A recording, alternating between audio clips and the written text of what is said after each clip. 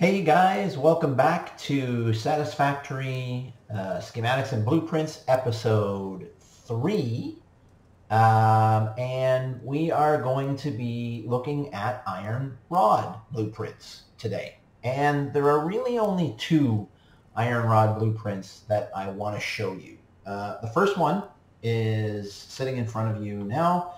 And this one, and in fact both of these, are set up so that they are as simple as possible to chain together. And we're going to introduce a new concept today, and that is having splitters on the front of our blueprints and having mergers on the back of our blueprints.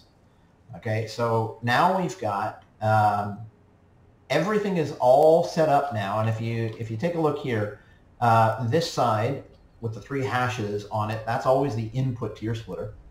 And then the output, there are 3 outputs. We're only really going to use 2. There's the one output that's connected up to this node, and then there's the second output, which will go off to the side here, and that's going to connect to the in of the next node. So we're getting 30 iron ingots per minute, or sorry, iron ore per minute coming into this, and 30 iron ingots per minute coming out. And from here, we go directly into a splitter, which splits that up into 15 and 15, because we only need 15 iron ingots to make 15 iron rods here. And then both of those are going to come out and go directly into a merger. And again, you can see on the merger, the 3 hashes mean in. So here, here, and here, you can bring it in. But we're only really going to use 2. We're going to use the one that's coming out of the constructor, and then our node on the opposite side here is going to come into here, and then all of that is going to go out and go into this node into here, get married up with the 15 that are coming out from here, and then we'll send that out the other side and on down into the next node. So if we come back over to our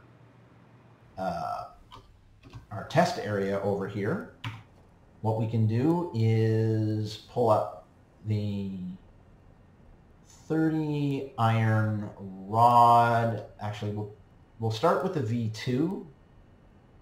Actually, the V2 is over here.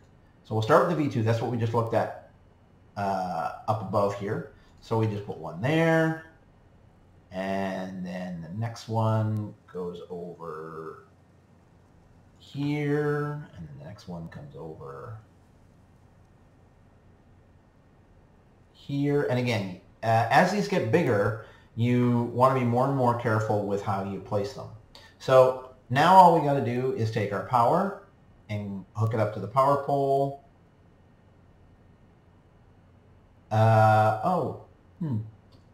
Here's a flaw. With 3 coming out here, what we're going to have to do, we're actually going to have to put, so we're either going to have to change this to a Mark II power pole,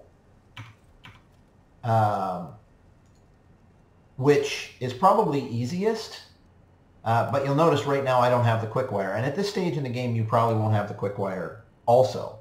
So what we can do instead of that is we just put 2 Mark I power poles. We'll put one here, and I'll fix the blueprint for this later.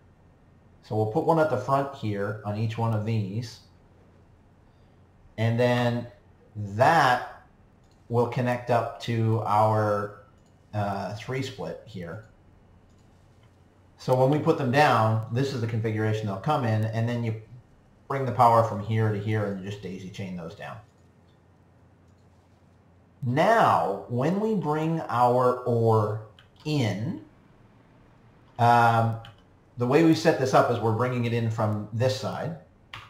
So we can bring the ore into here, and then we bring it out and into here and out and into here, which means now we'll start with our rods here, and all we have to do is connect these up and then pull that out into our, oops, let's do that again. Put that into our whatever we need it for, whether it's a container or whether it's into another node for, you know, whatever needs the iron rods, perhaps screws, which will be coming in a future video, not too long. There we go. We've now set up a factory quickly and easily. Now, if we take a look, there is another way to do this, and that's the vertical. So we just did the horizontal, but we can also do the vertical. So if we look at 90, oh, we can do 90 iron rod. Look at that. That's actually, that require, oh yeah, we've got Mark II power poles in here, which is the 18 quick wire that you're seeing missing there. So let's not do that. Let's go with 30 iron rod. So for 30 iron rod, oh, we're missing quick wire again. Because we put a Mark, yeah, we put the Mark II power pole in there because we had the exact same problem. But you'll notice in this one now, we've got the ore coming into the smelter on the one side, and just like with the iron plates, instead of going out sideways, we actually went vertical, but that requires your elevators. So you can see that there. The elevator is, so it's going to come out of the smelter into the splitter. The splitter is going to put one line out into the bottom constructor. The second line goes into the elevator, which is going to take it up to the second floor, and that's going to put it into a constructor, and then the two of those are going to merge back up down below, and at that point now we can actually make our factory more compact. It's just taller. So again, it's up to you which way you choose to do it. Both of them are viable options. In order to avoid needing that quick wire, all you do is put a second Mark I power pole out at the front, and the whole thing just works.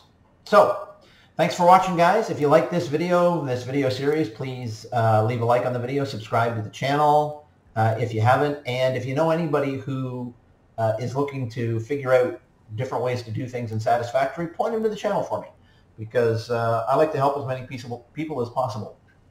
Thanks for watching. See you next time.